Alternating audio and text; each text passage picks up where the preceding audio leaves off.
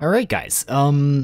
This is Divine Journey 2, the long awaited follow-up to Divine Journey, a pack that I've never played, but it seems like it's really good, and maybe I'll play it sometime in the future after this one. But this is the sequel, which is pretty cool. This is the first thing that I'm recording at college, actually. I haven't done any recording the last couple of weeks. I've been kind of dealing with moving in and all that kind of stuff. Hopefully videos will get more regular soon, except you'll be seeing this video way in the future, because basically I'm going to pre-record a ton of episodes here, and then we will see what happens. Let me change some of my controls really quickly, and I'll be right back. So I've gone ahead and changed a couple of things, the things that I like to use for my own personal keys, because they are quite different from the default modded Minecraft. And yeah, this is going to be our home. It's an island, but we spawned with no trees, so I'm gonna have to go find some trees. That's what our first day is gonna be about. This is a, obviously a questing pack, and it's been in, I think it's been in production for multiple years, and it has a lot of mods, and it has a lot of very cool features. I think we even have like a bunch of dimensional mods like the Erebus and all that kind of stuff, which is super cool. We also have crabs, apparently. Crabs are always very cute. Hello. But let me hopefully find an island with a tree, and then I'll head back home. Oh, did I hit you? Hopefully find an island and then head back home. Maybe I can eat some of these crabs along the way. Maybe not. I'll eat some rice, I suppose. And we can get started with some of the quests, because there are, I believe, 1,600 quests in this quest book, which is insane. Look, these are all the beginning quests, and we have all the... Holy crap, that's way more chapters than I thought. And there's so many of them. That's crazy. Okay, I'm gonna go find wood. And here we go. Looks like we found at least a little bit of land. Maybe it's actual proper like continent land. Not entirely sure, but I don't know. I might stay out in the water just so I'll have more place to build, and we will be safe because I will be able to control literally every single place something can spawn.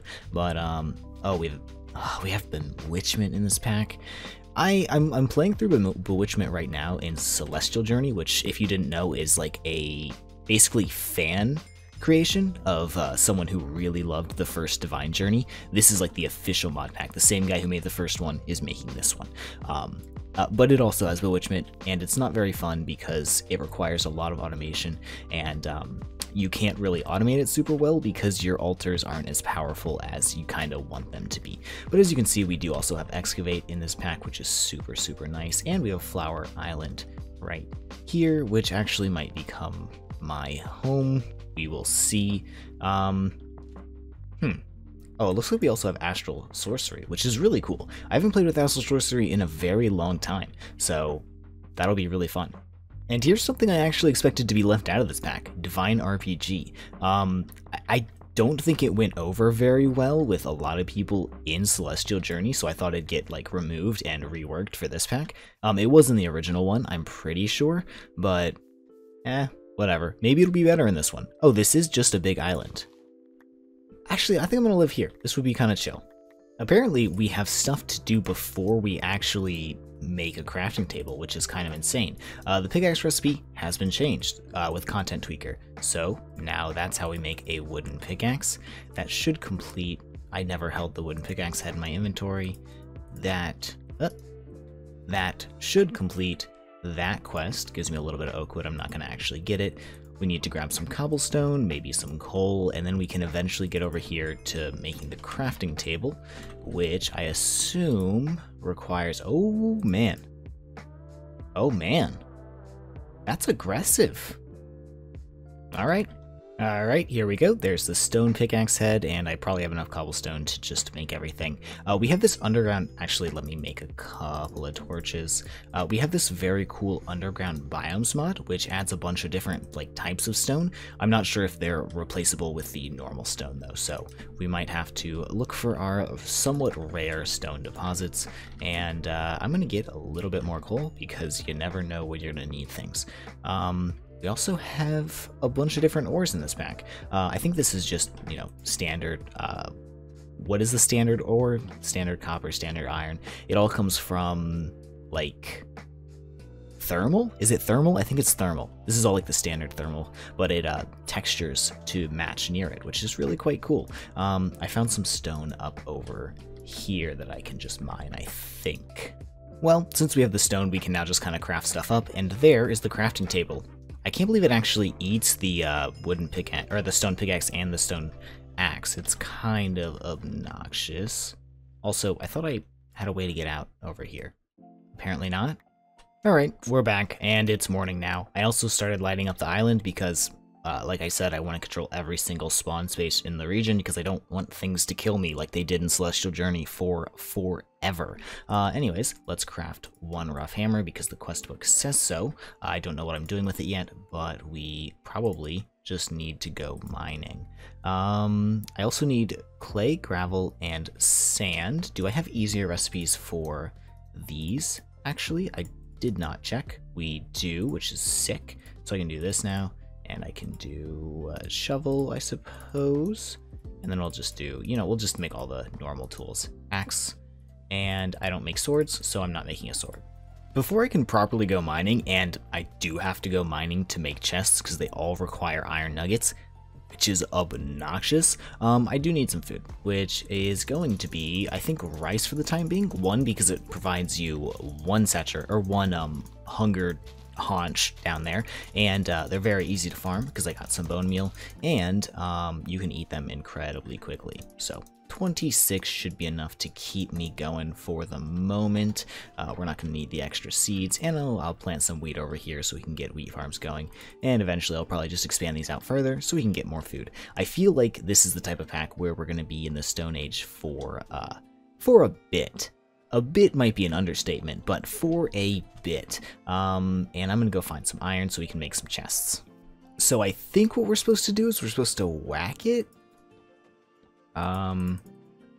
Torch? It says smack. Maybe that is just a... Oh no. I have barely enough stone material to make another one of these. Oh, you can't mix and match? Rip. Oh my god. The first few pieces of iron are just pain. And that only... Oh my goodness. Okay, this pack's really screwing you from the start. I hope this isn't going to, like, literally kill me. I hope this isn't the pack that ends my entire life.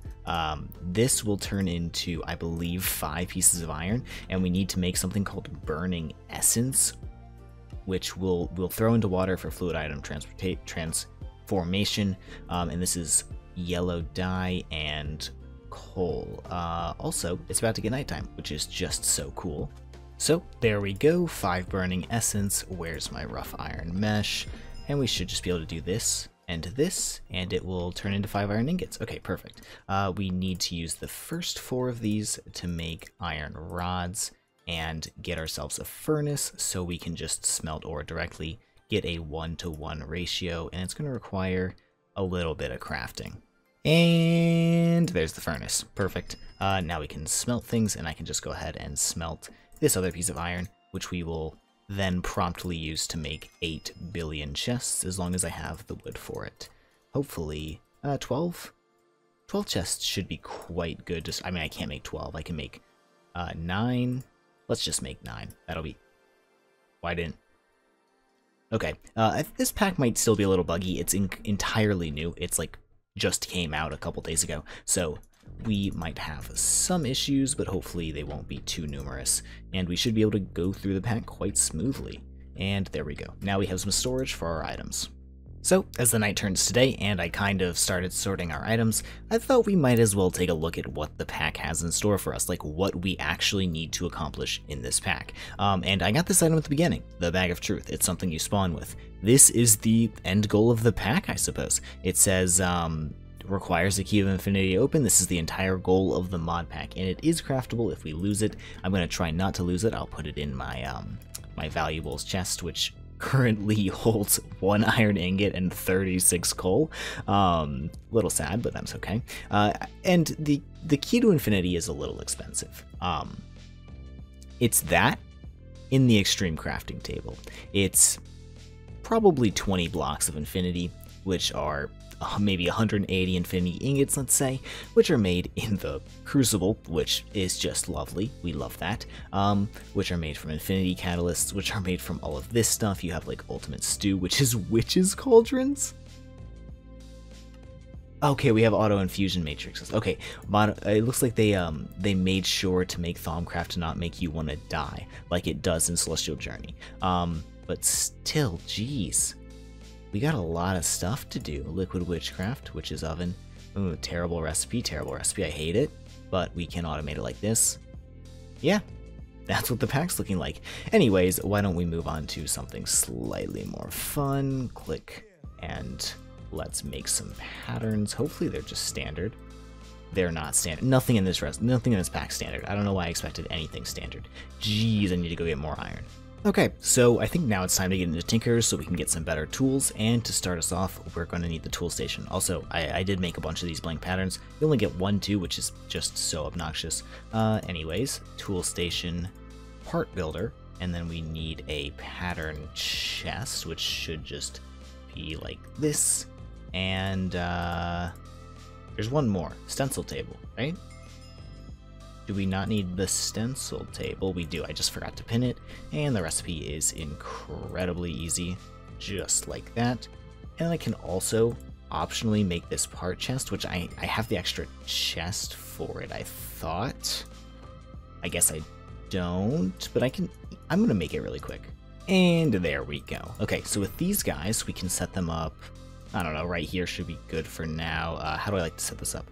Tool station, and then we have the part chest, I think, and then we do a part builder, pattern chest, stencil table, and these pattern chests will be shared between the stencil table and the part builder, so you know everything works just perfectly. And let's go ahead and check. Also, there are quest rewards for all of these that I assume we'll probably want to grab in just a moment. Let's see what they want us to do with all of this. Apparently nothing yet. Maybe we can just choose our own tools. There's not going to be any forcing in this one. Alright, it's been a couple days since I recorded, but I went ahead and did a Tinker's Stone Pickaxe, Tinker's Stone Mattock, and a bunch of stone sharpening kits, and I'm going to go mine some materials so we can get a little initial like bonus materials to kind of try and finish this entire first chapter of things by the end of the video, because that's kind of the goal I have, get to into totemic in the next episode. Actually, I realize I don't have enough food to properly go mining, especially with Vein Miner, so I went ahead and grabbed some sand, gravel, and clay, and we're smelting up some seared bricks. This also means we get some quest rewards over here that I can apply to my tools and make them slightly better, which is actually super cool. Tool station, I'll probably put the bronze rod on here. This should give me more durability. Yep, 131 durability, and it shouldn't use a modifier. And this gives me extra durability. Blocking and getting hurt deals damage to the attacker. Your stone is bad. Lasts longer when it has less durability. Sounds good to me, and we'll just add the flint head to that. Perfect. So now that I've got a bunch of grout, I should slowly be able to get into Tinker's Construct.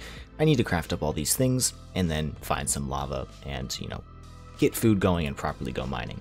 Okay, everyone here has seen me build a smeltery before, so I just kind of built it. I even decorated a little bit. It's kind of nice. Why was there blood there? What?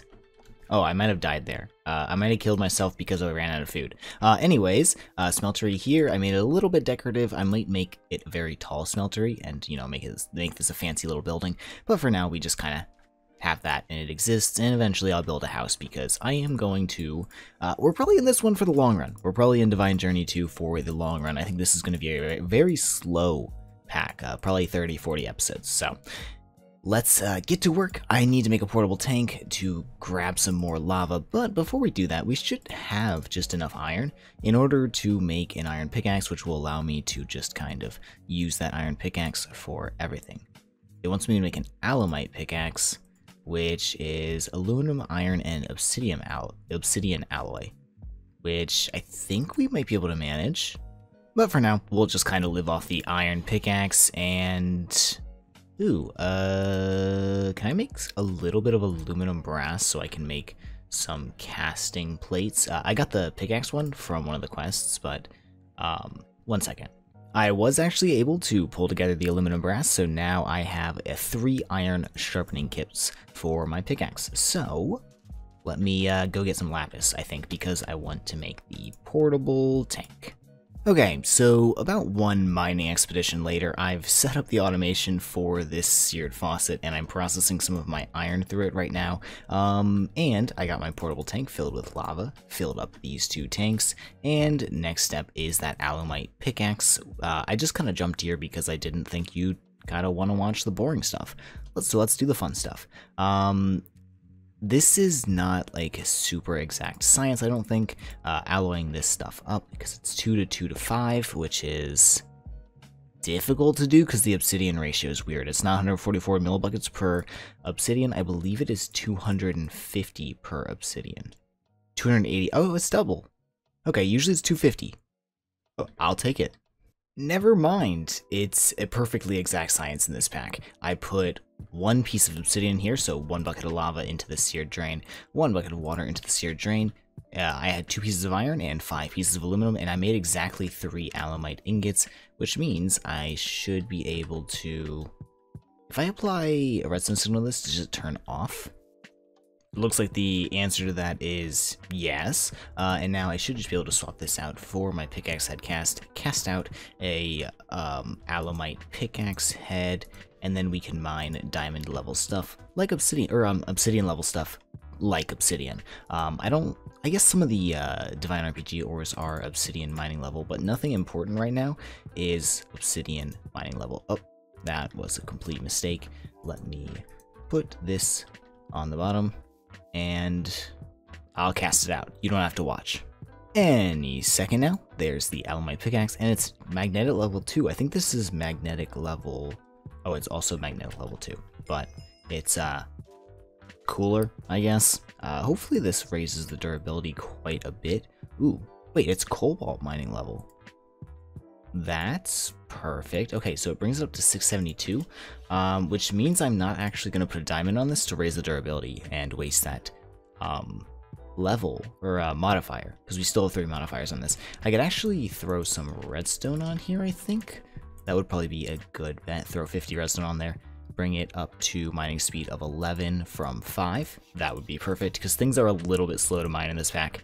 Everything's just has like a slightly higher hardness, I think, than vanilla, but yeah, who knows. So, next things next. I do want to make a backpack, but I guess we should go... Oh my god. That's a lot of obsidian. I guess I'll go mine a lot of obsidian. But like the questbook says, it is quite easy with Vein Miner to get a lot of obsidian. There's already 3 stacks and some change, and we should be able to finish up this... Ooh. I will make these 100%. We should be able to finish up this quest book pretty soon, and that will be getting us into a totemic, and I think I just about have everything for this. Okay. 1, 2, 3, and... Ooh, wrong thing. 4, there's our first, and potentially even last armor I will ever make for these series, because this stuff is going to last forever, and I'll probably just make more of it whenever I need more armor. I'm not a big armor guy, if you haven't figured that out yet. So, I am going to need to smelt up some more materials, and we're going to have to double compress some obsidian, which is crazy, even though I do now have the stuff for it. This is a little bit of a unnecessary grind type of activity right here, double compressing obsidian. Why? But since it was so easy, I'm not going to complain too much. While I'm waiting for stuff to process, I thought I might as well look at the other quests, and one of them is for this open blocks tank with an XP drain. This is basically just going to be a way for us to store our experience. It'll all go down in there, and we can make an experience shower at some point. Ooh, I can even eat some more of this and throw more experience in there. And is that even a quest right now? It doesn't look it is. Hold on. XP shower.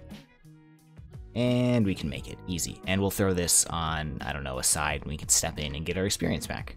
And there we go. Little XP shower. Just turn it on. It gives you your experience back. And if you don't want your experience back, you just turn it off and step up right there. Okay, perfect. I should have a bunch of stuff processed. A bunch of this copper should be processed, and that looks like it is enough to go ahead and make the totemic knife. We can make these 2 blocks of copper, and then this knife, which will give me a trophy, I suppose. Very cool. You can get rid of some of these bad boys, and anything special, no fireworks, no nothing like that for finishing the chapter. Whatever, I'll take it. Nice. So starting totemic, it's going to give us an Akashic Tome, which is super, super cool. And we're going to need a totemist drum, which is made like this, I guess. This Akashic Tome is really cool because you can just put books in it and then pick which book you want it to be. If you don't want it to be the book, you just left click in the air and strike, and it will go back to the regular Akashic Tome where you can check again.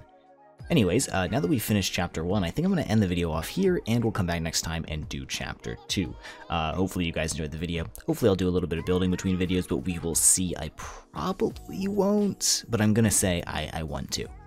Have a fantastic day. I'll see you all in the next one. Take care. Bye-bye.